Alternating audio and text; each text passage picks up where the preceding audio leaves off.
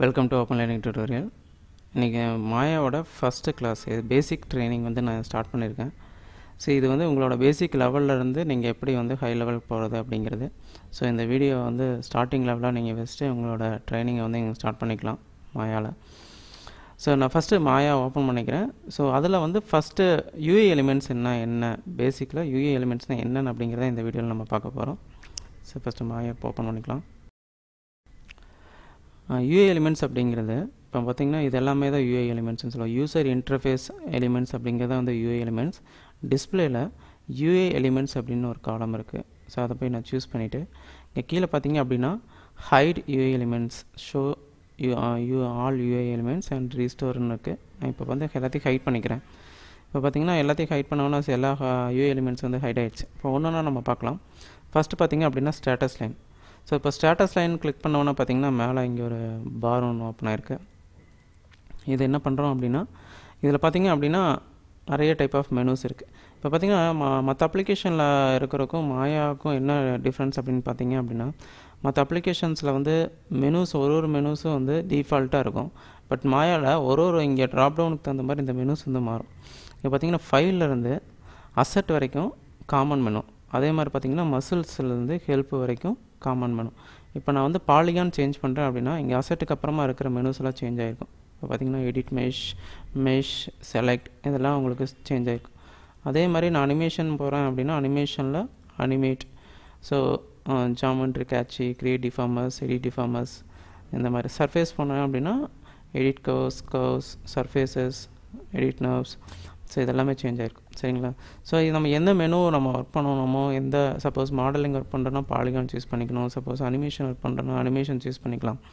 அந்த மாதிரி இதை நம்ம சேஞ்ச் பண்ணிக்கலாம். அதே மாதிரி இங்கே பார்த்திங்க அப்படின்னா எல்லாத்துலேயுமே ஒரு ஐக்கான்ஸ் ஒன்று இருக்குது. இங்கே பார்த்திங்கன்னா இந்த ஐக்கான்ஸை கிளிக் பண்ணோன்னா அதுக்குள்ளே வந்து ஹைட் பண்ணி வச்சுக்கலாம். ஓகே, ஸோ இந்த ஏரோ மார்க் இருந்துச்சு அப்படின்னா அதை நம்ம ஓப்பன் பண்ணிக்கலாம். இந்த ஆப்ஷன்ஸ் எல்லாம் நம்ம பின்னாடி ஒர்க் பண்ணும்போது நான் உங்களுக்கு ஒன்று எக்ஸ்பிளைன் பண்ணுறேன். அப்படியே நெக்ஸ்ட்டு பார்த்திங்கன்னா ஷெல்ஃப் அப்படிங்கிறது என்ன அப்படின்னா இதுதான் அடிக்கடி ஃப்ரீக்வெண்ட்டாக யூஸ் பண்ணக்கூடிய மெனூஸில் இருக்க ஆப்ஷன்ஸில் ஃப்ரீக்வெண்ட்டாக யூஸ் பண்ணக்கூடிய ஆப்ஷன்ஸ் வந்து இங்கே நம்ம ஷெல்ஃபாக க்ரியேட் பண்ணிக்கலாம். செல்ஃப்லேருந்து எடுத்து யூஸ் பண்ணிக்கலாம். இந்த செல்ஃபில் பார்த்திங்கன்னா இந்த டிஃபால்ட்டாக இருக்கக்கூடிய ஷெல்ஃப்ஸ், கிளாஸில் பார்த்திங்கன்னா கஸ்டம் செல்ஃப்னு ஒன்று இருக்குது. இதில் நம்ம எது அடிக்கடி நம்ம யூஸ் பண்ணுறோமோ அதை கொண்டு வந்து நம்ம வச்சுக்கலாம். ஃபார் எக்ஸாம்பிளுக்கு நான் டிஸ்பிளேயில் பாலிகானில் போய்ட்டு வெர்டெக்ஸ் அப்படிங்கிற ஆப்ஷன் எனக்கு வேணும்னு வச்சுக்கோங்களேன். இல்லை க்ரியேட்டில் டிஃபார்மர்ஸில் லேட்டஸ்ங்கிற ஆப்ஷன் எனக்கு வேணும். அப்போ என்ன பண்ணணும், கண்ட்ரோல் ஷிஃப்ட் ப்ரெஸ் பண்ணிவிட்டு இதை நீங்கள் கிளிக் பண்ணிங்கன்னா அந்த ஆப்ஷன் அங்கே நம்மளுக்கு வந்துடும். நீங்கள் பாருங்கள், பிளண்ட் ஷேப் கிளிக் பண்ணுறேன் வந்துடும். ஸோ கண்ட்ரோல் ஷிஃப்ட்டையும் நீங்கள் ப்ரெஸ் பண்ணிவிட்டு நீங்கள் கிளிக் பண்ணிங்கன்னா தான் வரும், இல்லைன்னா வராது.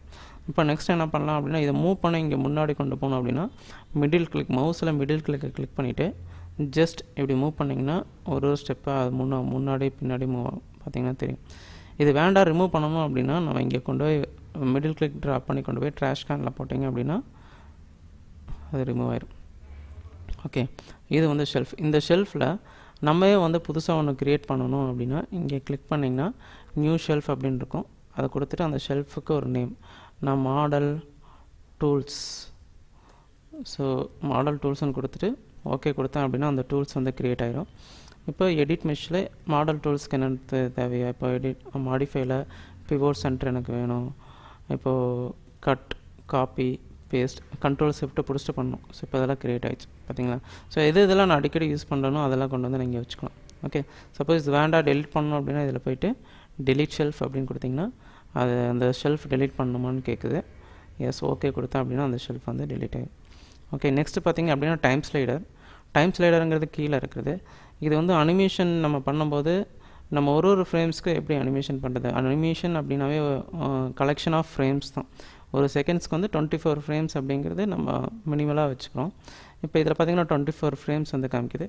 இதில் இங்கே சைடில் பார்த்திங்க அப்படின்னா இதில் பிளேயர் ஆப்ஷன் மாதிரி நம்ம டிவிடி பிளேயர்லாம் இருக்கக்கூடிய ஆப்ஷன்ஸ் மாதிரி இது வந்து நம்ம எப்படி அனிமேஷன் அப்படிங்கிற கிளாஸ் போகும்போது இதெல்லாம் டீட்டெயிலாக நம்ம பார்ப்போம்.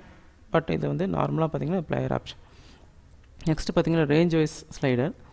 இது பார்த்திங்க அப்படின்னா இங்கே கீழே இருக்குது. இந்த ரேஞ்ச் வைஸ் ஸ்லைடில் பார்த்திங்க அப்படின்னா இது ஸ்டார்டிங் ஃப்ரேம், இது எண்டு ஃப்ரேம். இப்போ பார்த்திங்கன்னா டிஃபால்ட்டாக 24 ஃப்ரேம்ஸ் இருக்குது. ஆனால் நம்மளுக்கு 48 ஃப்ரேம்ஸ் இருக்குது. அந்த 48 ஃப்ரேம்ஸில் வந்து நம்ம எப்படி செலக்ட் பண்ணுறோம் அப்படிங்கிறது.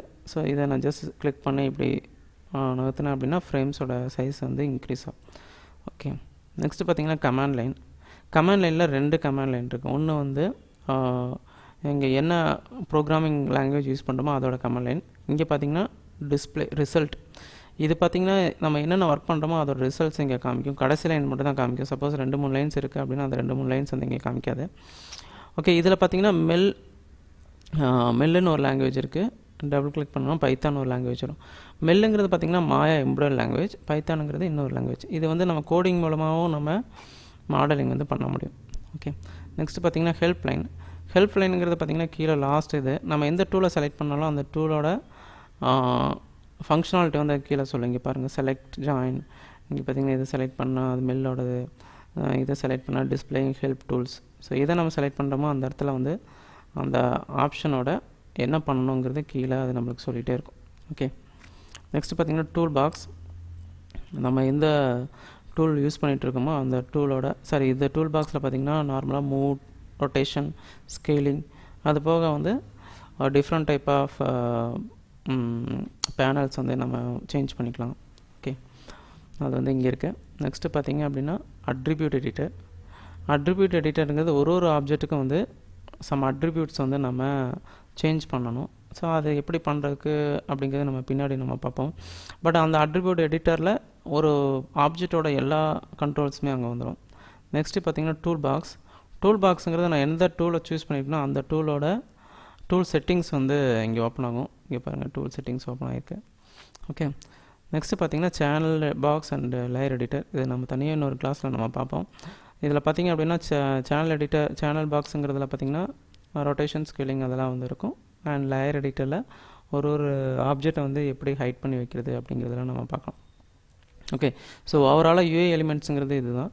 இந்த யூஏ எலிமெண்ட்ஸ் பேஸ் பண்ணி நம்ம வந்து ப்ராஜெக்ட்ஸ் ஒர்க் பண்ணும்போது இது ரொம்ப ஹெல்ப்ஃபுல்லாக இருக்கும். ஓகே, ஸோ இந்த வீடியோ உங்களுக்கு பிடிச்சிருந்துன்னா லைக் பண்ணுங்கள். மறக்காமல் இந்த சேனலை வந்து சப்ஸ்கிரைப் பண்ணுங்கள்.